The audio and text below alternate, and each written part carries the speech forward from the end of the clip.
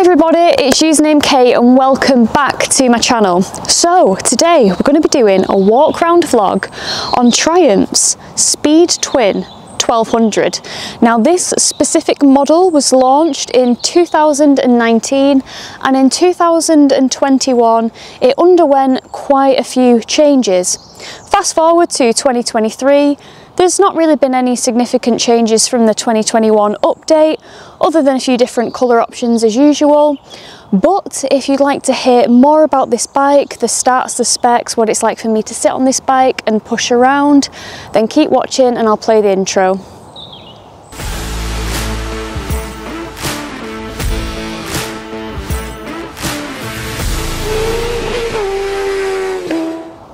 So, Triumph's Speed Twin 1200 is available from £11,795, and that is in this colour, which is jet black.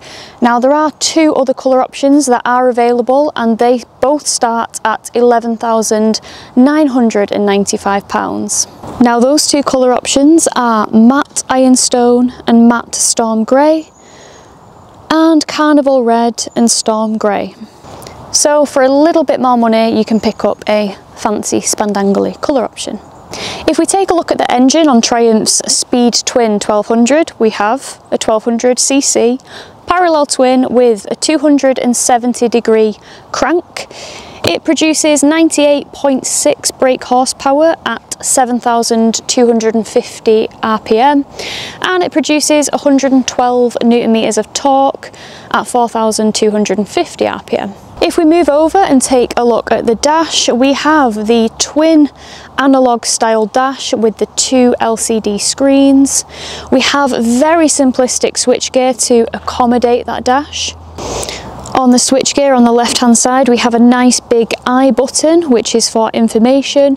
You can scroll through that and see things like the time, whether your traction control's on or off, what the odometer is, what the trip 1 is, trip 2, MPG, and then you're back to the time. If you look at the right LCD, it gives you your fuel range and also how many miles you've got until you need to fill up, and it also tells you what mode you're in. But you've got options of rain, road and sport.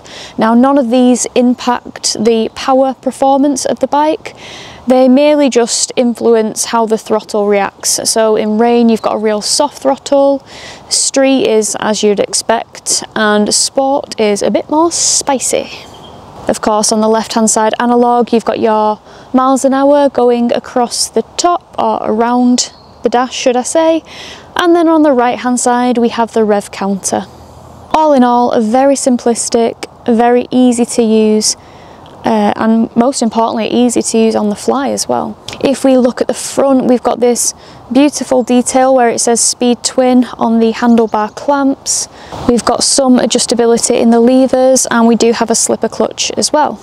The bike comes with bar and mirrors, which look great, but the bike does not come with cruise control, a quick shifter and auto blipper, or heated grips. I don't think the quick shifter is something that can be specced up on this bike, so you're out of luck if you want one of those.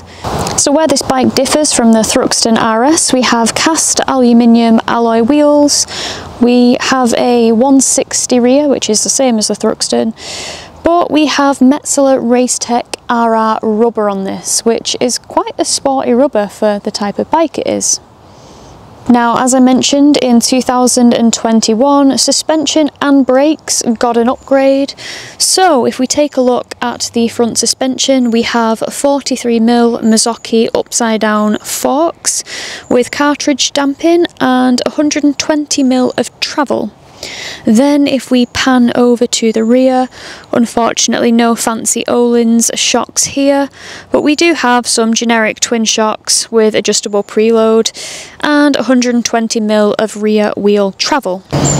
Again, another upgrade for 2021 was the brakes. So at the front we have two Brembo M50 radially mounted 4-piston monoblock calipers. Now they sit on two 320mm discs, which is a little bit beefier than on the Thruxton. And at the rear we have a Nissin 2-pot floating caliper on the rear. If we look at the fuel tank, we have 14.5 litres, which will get you an estimated and expected range of 130 to 140 miles to a tank. Obviously, this depends on how throttle happy you are.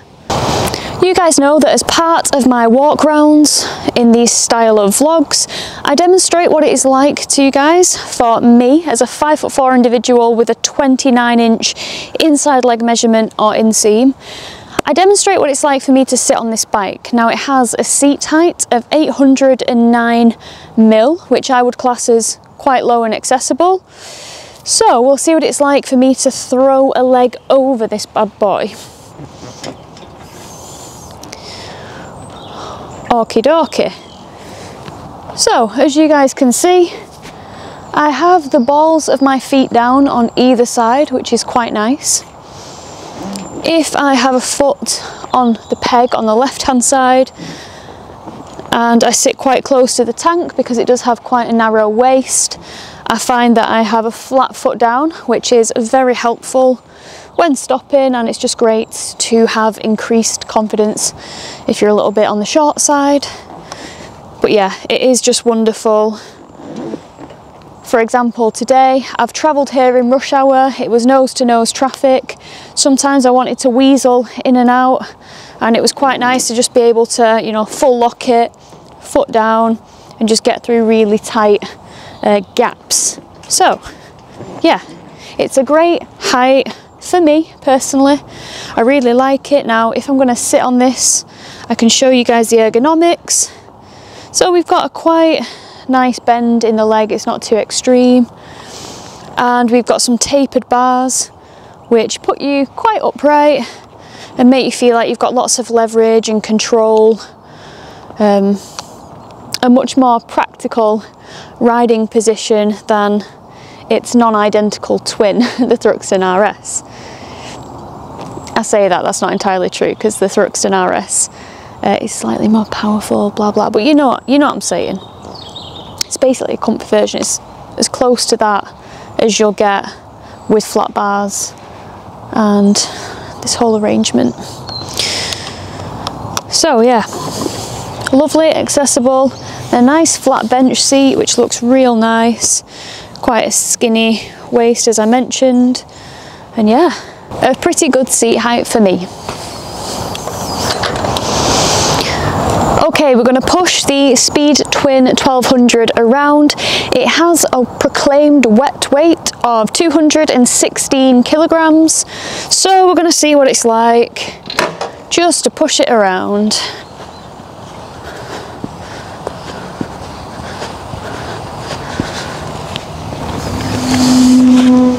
Oh, she's got squeaky steering.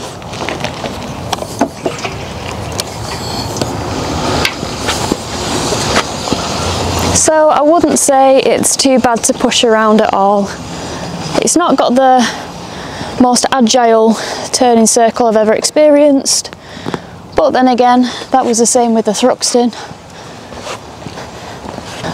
But the rake is supposed to be a bit steeper on this than it was in 2019, thanks to that new uprated suspension.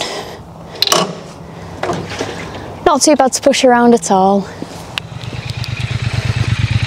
Okay guys, now it's time for a little sound check. We've got a nice exhaust system. We've got one coming out at either end of the bike.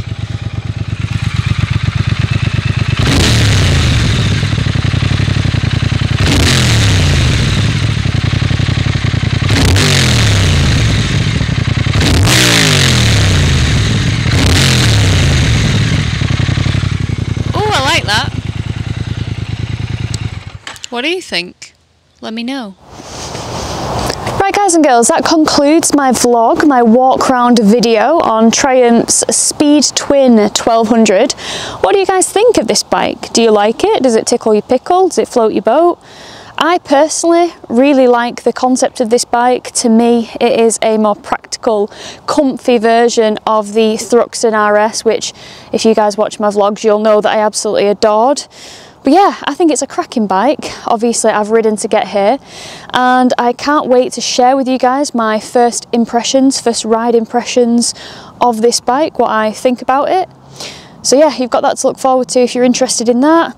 Hit the subscribe button if you haven't already. It massively helps my channel grow. We've experienced some phenomenal growth on the channel, so I just want to say welcome to all you newbies to the channel. But yeah, keep safe guys, and I'll see you on the next one. Take care. Bye.